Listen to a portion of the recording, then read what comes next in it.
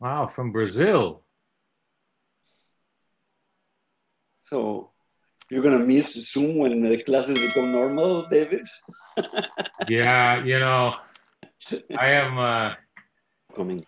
No, thank you, Alberto, and thank you for coming and sharing your work, your remarkable work and thought with us as we begin this, our Sonship exhibition in the 17th Venice Architecture Biennale. And I'm going to briefly introduce Alberto, and then I'm going to offer just a few thoughts. But I want to start with some of the facts. So Alberto Perez Gomez was born in Mexico City in 1949, where he studied architecture and practice. And he did postgraduate work at Cornell University and was awarded an MA and a PhD by the University of Architecture and the Crisis of Modern Science in 1983, won the Hitchcock Award in 1984. His later books include Polyphilio, or The Dark Forest Revisited, 1992, Architectural Representation and the Perspective Hinge, co-authored with Louise Pelletier, and Built Upon Love, Architectural Longing After Ethics and Aesthetics in 2006. His most recent book, Attunement, in 2016, examines connections between phenomenology, recent enactment cognitive science, and emerging language, seeking attunement in architecture and the urban environment, and examining the issue of architecture as atmosphere. He has also recently published Timely Meditations, a collection of essays in 2 volumes.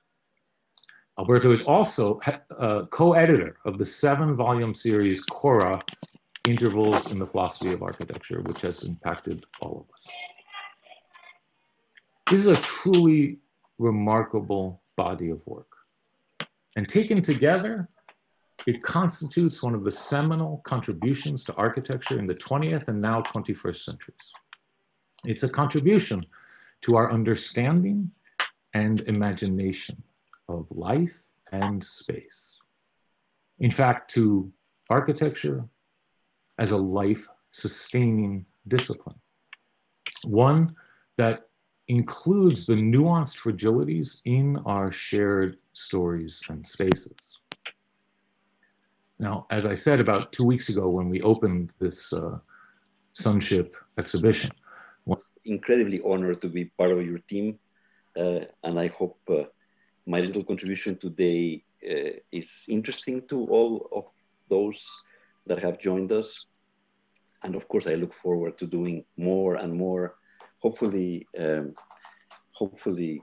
having something perhaps more informal to discuss questions of this call to arms, as you say, that I think is of course incredibly important. And I feel really it's of course mostly in the shoulders of the younger generations. You know, I don't want to say that I am abdicating, but you know, I have done quite a bit now. So it's for others to take the stuff. Anyhow, I'm going to share my screen and I'll get started.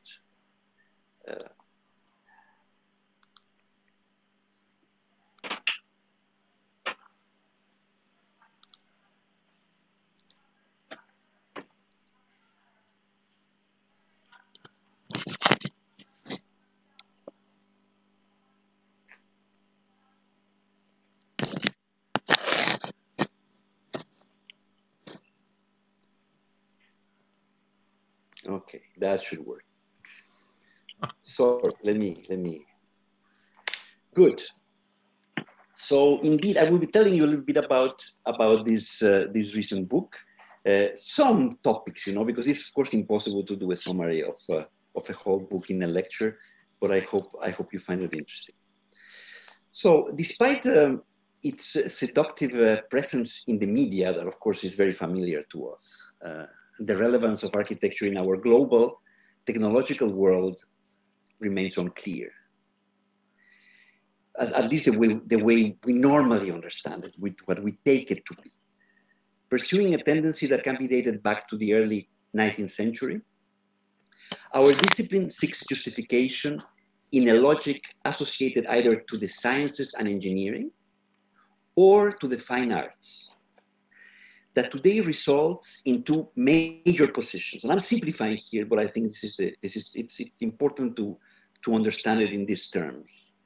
One that champions endless, often striking, yet mostly gratuitous, formal innovation, as you see on the screen, fueled by the status of buildings as commodities.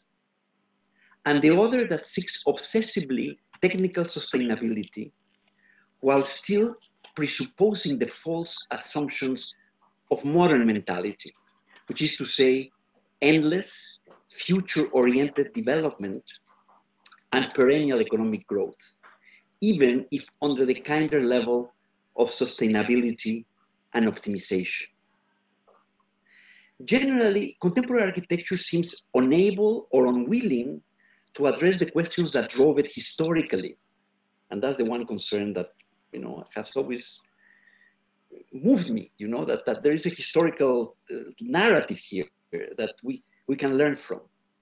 The need to address the crucial issues at the root of the human condition, its contribution to our very consciousness arising from biology, our spiritual aspirations that involve a quest for social justice, something different from making buildings that act as efficient stopgap solutions for practical problems, often created by technology itself.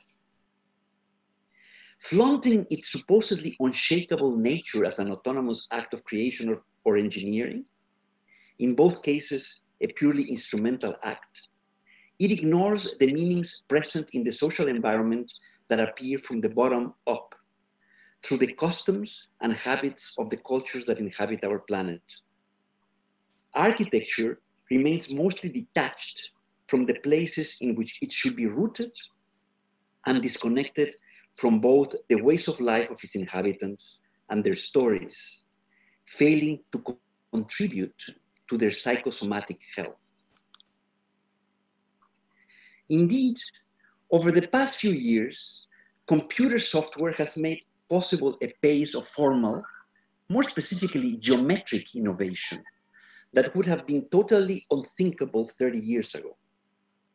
Novelty seems almost inevitable, and it appears on our computer screens every day as a seemingly unquestionable evidence of quality, purportedly embodied in the endless pictures of buildings, somewhat familiar, strange, and even weird, that are delivered, at least to all of us that are in the business of architecture, by multiple architecture and design newsletters. This creative effervescence may be exciting to some. Yet, the constituency of architects, students of architecture, and users becoming skeptical about the merit of so-called progress along those axes keeps growing. Approaching architecture as a technical problem for humanity's survival is necessary, but never sufficient. Technologies are famously blind to cultural values. In fact, that's one of its inherent problems, right? That in the technological world, almost anything, or I would say anything that becomes possible is actualized, which is very frightening. While on the other side of the spectrum, unfamiliar forms can appear sighted anywhere in the world for reasons that have little to do with local cultures and autochthonous habits. So that assuming this is what constitutes real architectural value, or that relevant meaning is automatically generated by such formal games, to put it differently, has become harder to believe.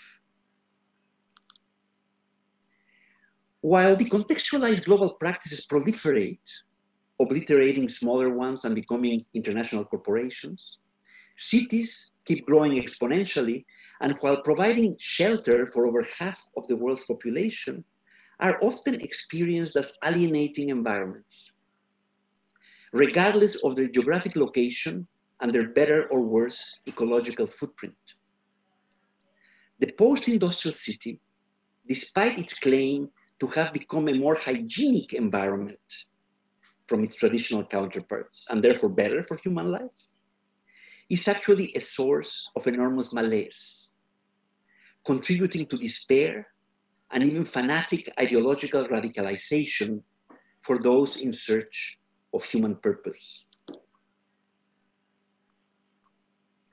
Given the disregard with which contemporary humans treat the environment, subjecting nature and the biosphere to exploitation, and urban contexts to an indifference fostered by our distracted mentality and digital gadgets, it is truly important to emphasize the crucial role of the physical environment, including, of course, cities and their architecture, as nothing less than a constitutive component of human consciousness. And I'm not speaking figuratively here. I'm going to try to make the point that this is literal. Mistakenly identifying consciousness with intellectual attention, we may think that we can effectively live in our screens, that we actually are our avatars in social media, that telecommunication is truly communication. Well, it isn't. Human communication is primarily oral, atmospheric, gestural, erotic, and embodied.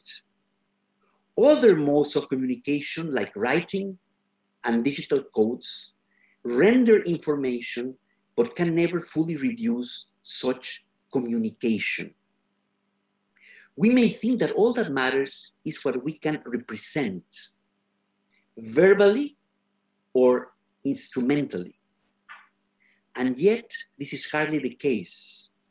Representational consciousness is like the tip of an iceberg. We humans share far more than what distinguishes us from each other in the form of ideas. 80% of our consciousness when we are awake is pre-reflective. Not the same as saying that it's subconscious or unconscious. It's a different issue, pre-reflective. I will elaborate a little in a second. And consciousness is enactive, never passive. Even visual perception is not like the generation of a photographic image in the back of the retina. We see in high definition because our body, alive and acting in the world through motor and conceptual skills, enables us to contemplate such a world, solid and with hard edges, which otherwise would appear vague, full of holes, and literally pixelated, like the ghostly inverted image that forms at the back of our eyes. Let me emphasize, contemporary cognitive science and neurobiology now recognize what had long been argued, albeit speculatively, by 20th century phenomenological philosophers, that the environment, in German the specific word is Umwelt, is a constitutive part of animal and human consciousness. Just like each animal has its own environing world that emerges with their organic morphology and biology, the same is true for humans. The world of the fly and the world of the monkey, for example, have little in common, if anything at all. These worlds co-emerge for each organism as it acts out its own life, seeking its particular modes of homeostasis, the biological equilibrium that allows the organism to prevail in life, and which is its own modality of conscious meaning. In other words, our personal consciousness is not our brain.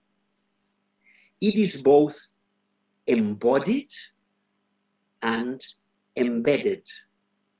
The entire sensorium of our nervous system, with our particular bodily morphology and orientation, the way we are bipedal, with a distinct front and back, left and right, up and down, with our frontal vision, very particular because it gives us the ability to contemplate the regular motions of the stars.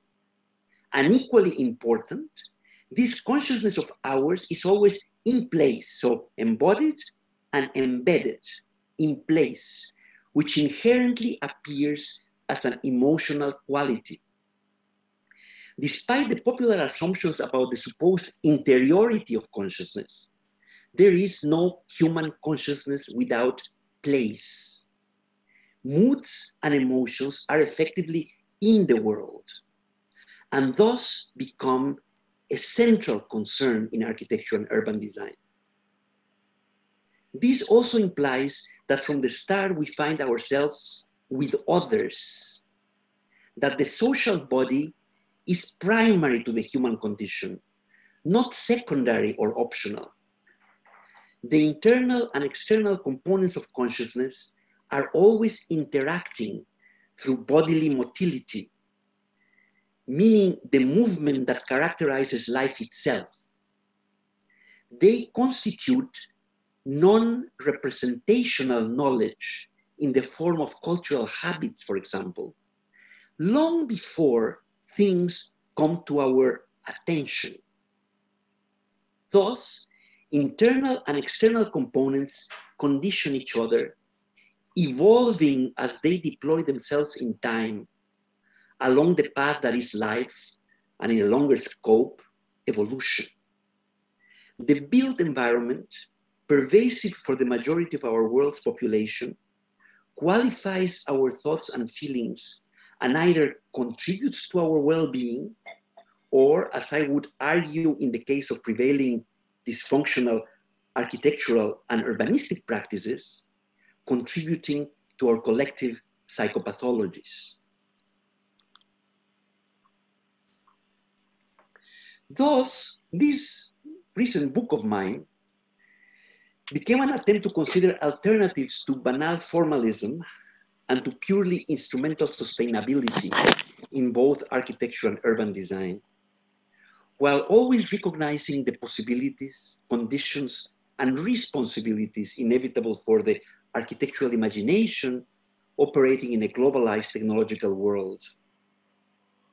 Despite the dangers of the imagination, when it is placed in the service of novelty or capitalist consumerism, or when it ignores the importance of place as the embodiment of primary pre-existing meanings, abdicating the personal imagination in favor of, say, rational consensus designed by committee, or even algorithmic fabrication, for example, should not be an option.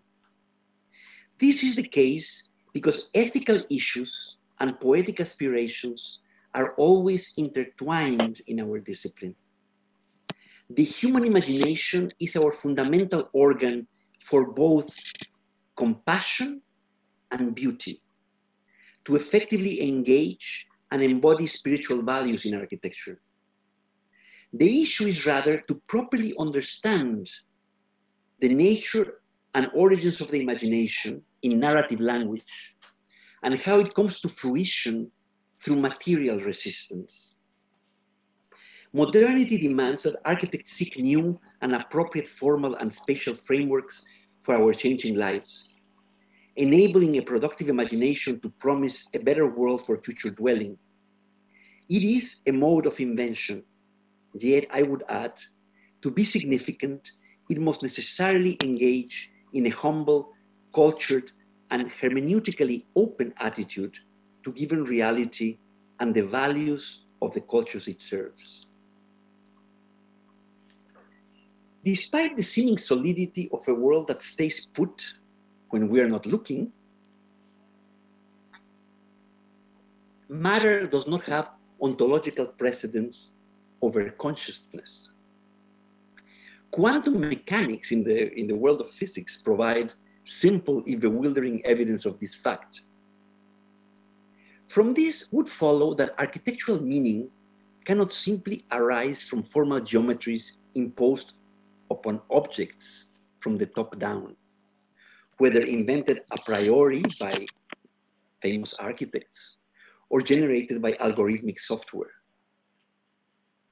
Challenging assumptions that seem vindicated by historical practices going back to ancient Egyptian architecture, the understanding of this problem, particular to modernity, was the topic of my very first book, Architecture and the Crisis of Modern Science. Simply put, geometry, a fabrication of the human mind, was profoundly significant for architectural practices in pre-modern cultures that assumed that the world of experience was in perennial and unpredictable change. While the Euclidean forms and commensurate organization of buildings referenced the only modes of stability present to perception, epitomized by the geometry of the heavenly vault and the mathematically determined motions of the stars and the planets that could be visible to the naked eye.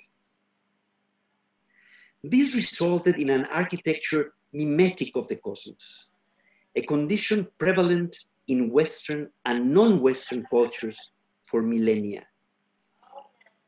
Yet, as this geometry became instrumentalized as a result of the scientific revolution in Europe and its technical interest in the early 19th century, challenging its Euclidean, originally tactile axioms to enable the modes of production now common in the technological world, geometry can no longer be assumed to possess inherent meanings. Thus, identifying with other contemporary architects and writers that have been thinking about these issues recently, such as Peter Zumthor and Juhani Pallasmaa, who believe that architectural meaning has more to do with the creation of appropriate atmospheres than with novel geometries or specific formal vocabularies. My recent work contributes to this position through an interdisciplinary approach, avoiding the misunderstanding of atmosphere as if it were a mere subjective orchestration of effects, but rather grasping its importance as the expression of moods in lived situations, occurring in habitual human action. The book explains how we might understand architecture through atmosphere as a communicative setting for human life, both cognitive and emotive, beyond the common yet failed definition of architecture as decorated building that resulted from the misunderstandings inherent in 18th century objectivist aesthetics. Indeed, the concept of atmosphere has the advantage of immediately leading us to question objectivist aesthetics. The common confusion of aesthetic experience, necessarily situated, multisensory and emotional, being reduced to a distant, dispassionate aesthetic judgment. But designing architecture through atmospheres is far from a simple matter. Driven by a desire to overcome the old Cartesian dualities associated with objectivity and subjectivity, the concept of atmosphere is inherently ambivalent, and for this reason, its complexities for architecture are hard to grasp, and it can even become misleading. It is obvious, for example, that atmospheres and moods can be changed by users. If I light a few candles in a typical motel room, I can transform it, at least to some extent, into a temple of love. Arguably, atmosphere is perceived immediately and affects us not only intellectually, but also at a pre-reflective level, as I've been evoking this concept already, and I will elaborate in a second, as we act, as we go on with our lives.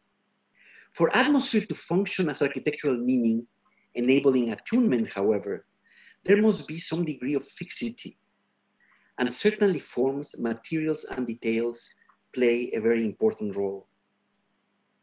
It is therefore crucial to grasp the roots of the concept that is to say atmosphere, in architectural history and its theories, and closer to us, the affinity of atmosphere with the concept of character in 18th century architectural theories.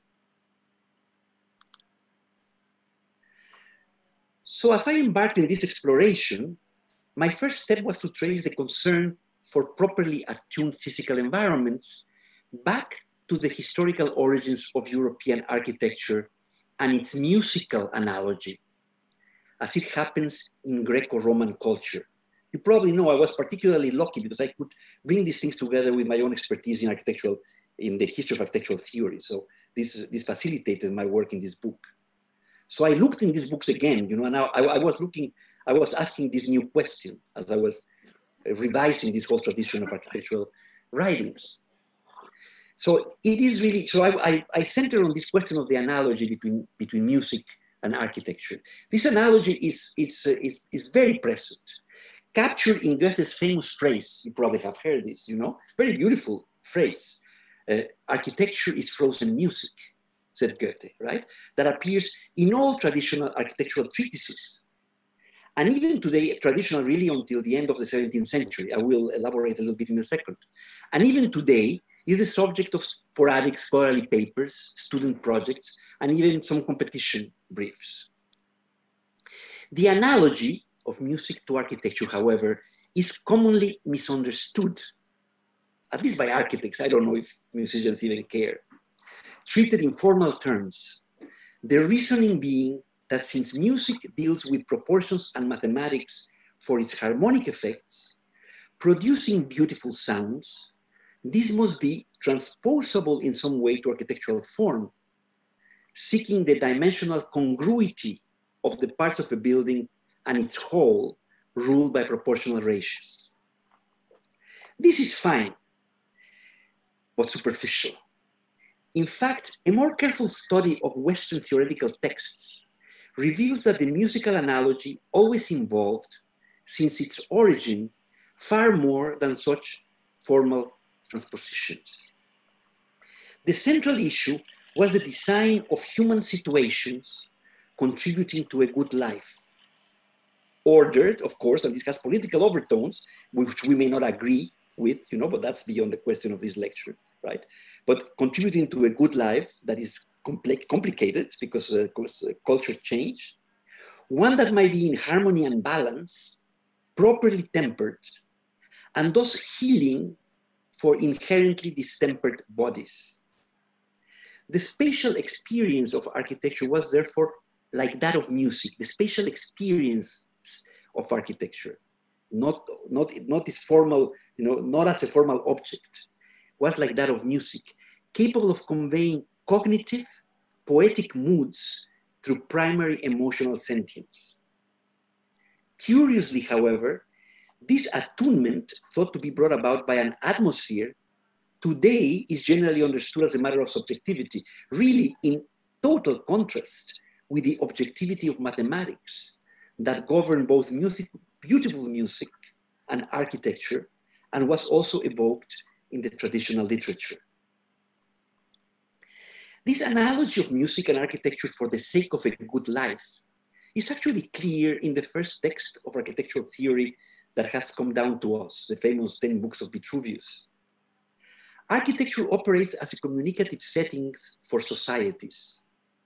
For Vitruvius, its beauty is in fact its meaning, as it contributes to human health and self-understanding. For this author, there is no concern for innovation or efficient design.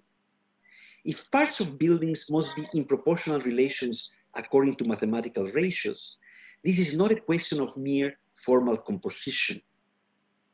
The same numbers that were believed to govern the silent music of the heavenly motions, the regularity of planetary, solar, and lunar movements, were brought down to Earth through the projections of a solar clock to trace the cardinal orientations, north, south, east, west, and the rows of the winds, like in the middle of the slide that you have in front of you.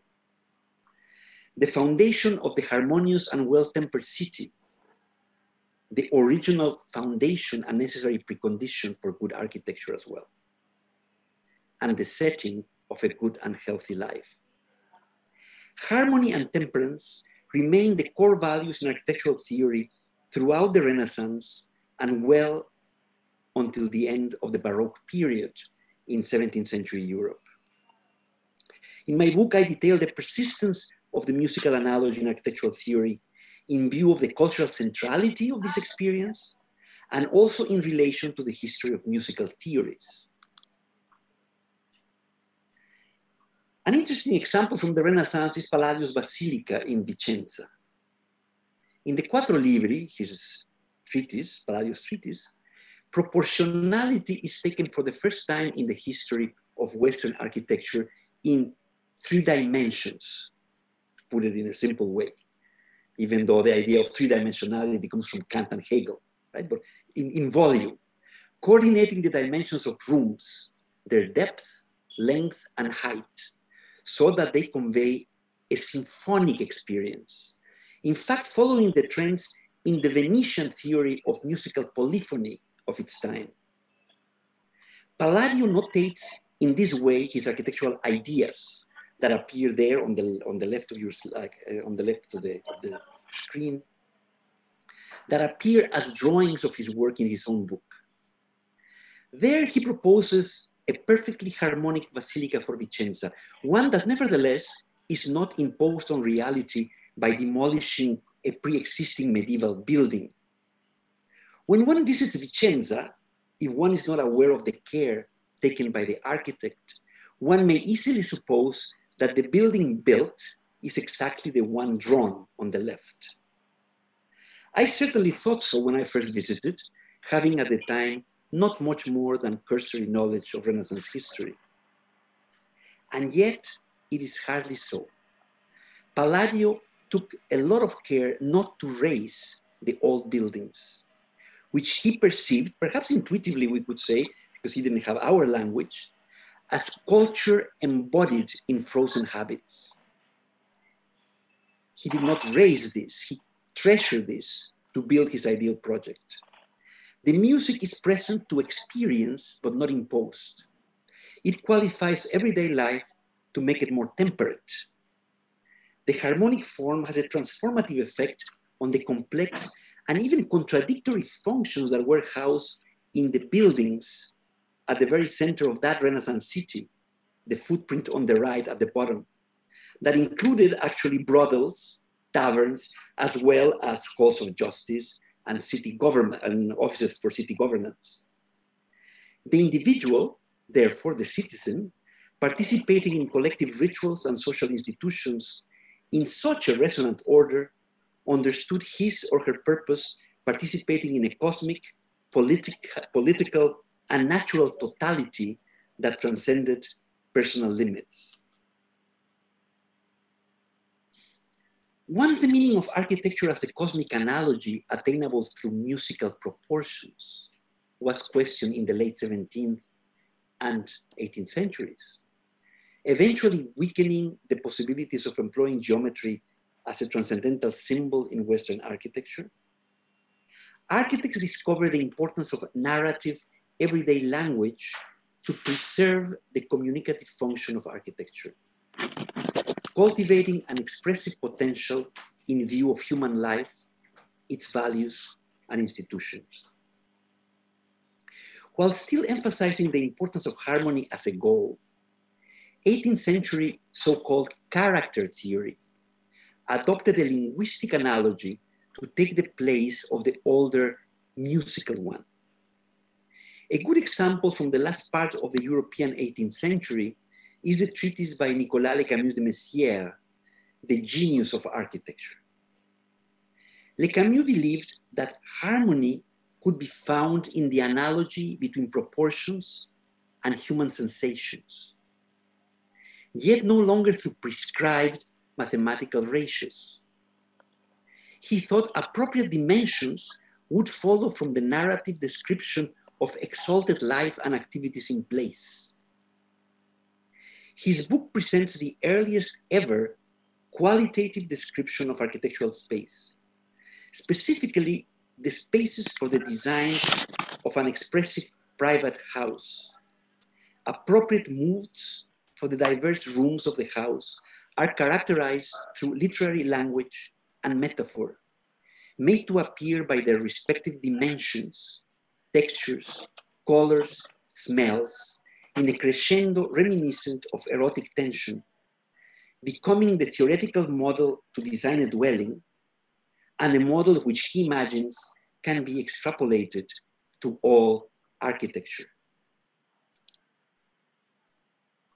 This development culminated in Romantic philosophy, late 18th century, early 19th century writings, mostly German, in the formulation of Stimmung, the original German term for atmosphere that is used by Peter Sumter, for example, and more properly, attunement, understood as central to artistic expression. This is what the Romantic philosophers use the term use the term Stimmung to name that which is central to artistic expression.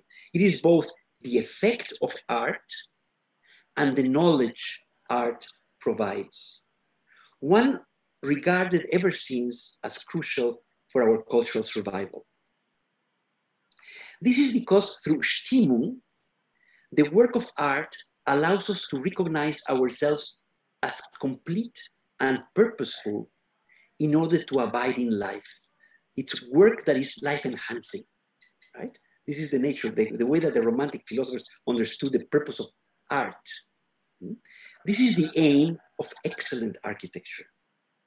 The etymological origins of the German term Stimmung are actually incredibly significant to grasp the potential of the concept in contemporary practice. And this is one of the things that I contributed in my little book. Indeed, it is crucial to observe that over and above its connotations in modern German, where it actually is usually taken to mean internal or subjective mood, you know, the way we also understand mood as something internal, that's Stimmung. If you are sad, you carry it within yourself, you know, even though it has this is the way that modern German uses it.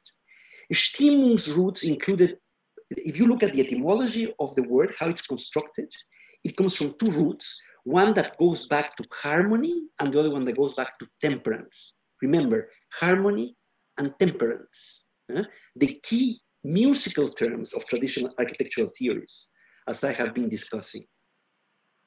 Let me emphasize that the term Stimmung intentionally encompasses what appears, I'm sure still baffling to many of us, as a logical contradiction, that which is external is also internal. Romantic philosophy recognized, like phenomenology and poets like Rainer Maria Rilke did a few decades later, that indeed, as Rilke put it, the inner is the outer. My joy or sadness are in fact the joy or sadness of the environment, dwelling in the atmosphere. So think, you know, just think about that, you know, and imagine the incredible absurdity of thinking that architecture could be dispassionate, could be a kind of writing that is abstract, self-contained, self-referential, purely stylistic, that it has nothing to do with anything out there. To understand the full scope of Stimmung for contemporary practice, it is particularly important to remember the precedence of embodied place over geometric space throughout the long history of our discipline. It, of course, has to do with consciousness, right? And I dedicate a little chapter to this question in the book. So here it becomes a paragraph. But yes, the issue of place is crucial. Architects never verbalize concepts of space, whether qualitative or geometrical, before the time of Le Camus. It's hard to believe, right? Architects never verbalized them. They were never, intellectual acts of cognition. They were experiential. They never verbalized. We think that architecture is the art of space. We take it for granted that it's spatial, whatever, right? It's something it's a late phenomenon. Started with Le Camus. In fact, it must be recalled that space as the so-called artistic material of architecture was never theorized in architectural writings, in fact, prior to the late 19th century, where it was done by, in fact, in the context of German art history. It was assumed that the sites of architecture were given with intersubjective cultural significance. Intersubjective, they were perceived by all, constituting a fundamental dimension of the meaning that buildings would eventually convey. Plays and narratives have been interwoven throughout history, articulating their experienced and cognitive meanings. And the way in which architecture builds upon autochthonous meanings previously existing on site to generate its own frameworks for significant human actions is, of course, instructive for the generation of attuned architecture today. In other words, what characterizes places is first and foremost the cultural narratives that are related to topography, and place is primary in the manifestation of being and existing consciousness. While scientific space, starting with Galileo, may have become our placement in a universal technological world village, the autochthonous places exist and abide in hiding. They are present, and it is the task of good architecture to bring them back to collective awareness. A fundamental dimension of architectural atmospheres is their acknowledgement of place as a pre-existing condition in dialogue with any spatial proposition that the architect may bring to the table. Romantic Stimmung was aimed at the emotional heart, another specific word that appears in the writings of the German Romantic philosophers, the emotional heart, which they called Gemüt, to differentiate it from Herz, which is the pump. You know, Herz is the heart. Gemüt is something else, is the real heart, something like in between, in between your stomach and where the heart actually is, right? Where emotion hits you, where you feel. This mode of understanding, where Stimmung affects you in Gemüt, is multisensory and therefore aesthetic, but aesthetic in the original Greek sense of the term. If you understand what the ancient Greeks understood by aesthetic perception, that's what it is. Defined as real knowledge that is fundamentally sensory, that is primordially tactile, right? Tactility is before vision, is becoming sight, not as an inferior kind of intellectual knowledge, such as assumed by Baumgarten and followed up by Kant in 18th century. That is to say, the way that philosophical aesthetics gets understood and misunderstood even to our own days. The Romantic position questioned the so-called common sense originating in 17th century Cartesian psychology. The existence of independent mechanistic senses, the hegemony of disembodied vision, and all sorts of associationist explanations of human meaning, as if meaning had to necessarily be a conceptual construction in the brain, which is still unfortunately common today. For the Romantics, perception is, on the contrary, meaningful always as it emerges at its inception. Meaning is already there. The primacy of synesthesia in perception, intuited by Romantic philosophy, was further explained by the phenomenological philosophers of the 20th century, namely Husserl and Merleau-Ponty, and has been recently buttressed by neuroscience and so-called third generation cognitive theory. They call themselves enactive cognitive theoreticians. This is the way that architectural meanings are first given to our embodied consciousness, of which, as I already suggested, 80% is pre-reflective and in continuity with reflective attention and judgment. It follows that architecture should not be reduced to pictures or merely objective formal products that could be read dispassionately. Atmosphere is given as a whole, and at the very moment of one's physical embodied and multisensory encounter with a place, as one acts in life, framed by the architectural environment. A poetic image, the celebrated aesthetic effect of good architecture, is a second-order meaning in continuity with the first. For enactive cognitive theory and phenomenology, perception and consciousness are not passive, like digestion. They are always an action. So perception and consciousness themselves are already an action.